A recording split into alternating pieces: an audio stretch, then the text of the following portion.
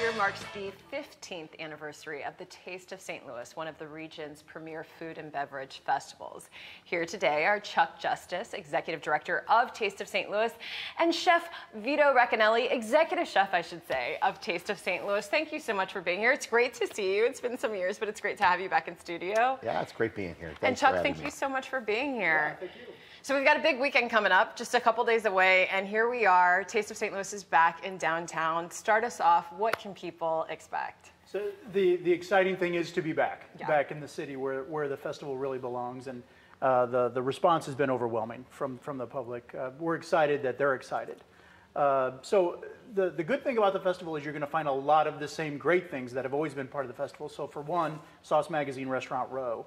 This year we have probably a more diverse group of restaurants than we've had in probably the last 10 years. Especially with the culinary world here in St. Louis is shaping up, and it's exciting to see. You know, we have an Afghan restaurant, we have Ethiopian restaurants, you know, that are going to be part of Taste this year, and just great to have them.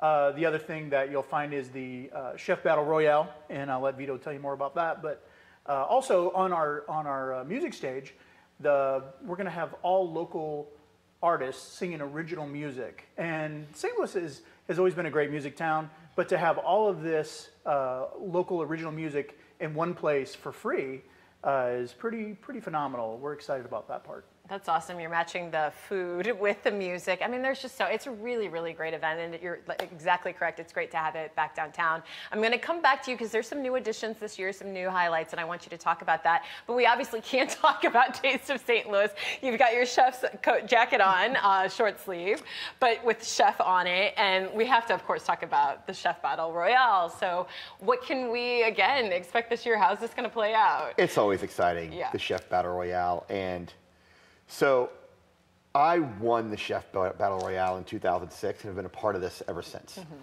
And just understanding how intense it is to really win this, because I mean, you're on stage, you've got people asking you questions, you're in front of a live audience, and you've got to like put forth your best dish. It's intense. Yeah, well, when people have been to the event and they probably know, and we've got some photos that I want to throw up, but tell people just in a nutshell, like what exactly is happening up on this culinary stage. It's a head-to-head cooking competition. You know, it's 2 ingredients. They know one, we throw a curveball for the second one. We change the rules every year. It's my job to make this as complicated and challenge these chefs as much as I can. That's what I do in all this. And tell me about, we were just looking at a photo that was last year's winner. Tell me a bit about him as well. I think we're going to go back to that. Thorain, his story is amazing. So he came to the U.S. As a Burmese refugee. Couldn't speak the language, just a great guy. He started as a dishwasher at the Crossing in Clayton, worked his way up to executive chef, to the main chef, taught himself English.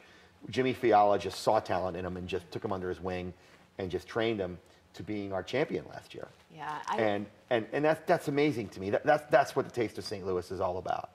It's all about just seeing that and embracing that and getting somebody like Thorain, who's so humble and just is so approachable, but so talented, just so much talent, you know. And that's what it's all about. It's giving these chefs the opportunity to shine and to showcase what they do and the artistry and the craftsmanship of cooking.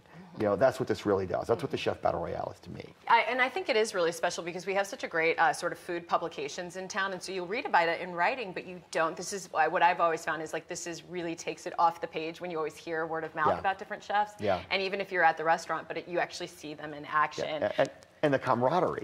The camaraderie between all of the chefs. They've become friends. We have chefs that started here and have now had, you know, relationships for years. You know, and they always come back. And we always can lean on our past champions and people who have competed in our Chef Battle Royale to always come back, and they always want to come back and be part of the event.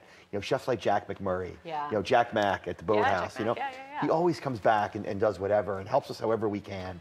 So it's just wonderful. It's a great event. No, I want to get into some more details. We're going to take a quick break, and I want to hear more about the new features for this year. So really quickly, on your screen are the details. It's taking place this weekend. It's Taste of St. Louis. It's back in downtown St. Louis at Soldiers Memorial Park. Check it out Friday, Saturday, and Sunday. The times are there on your screen.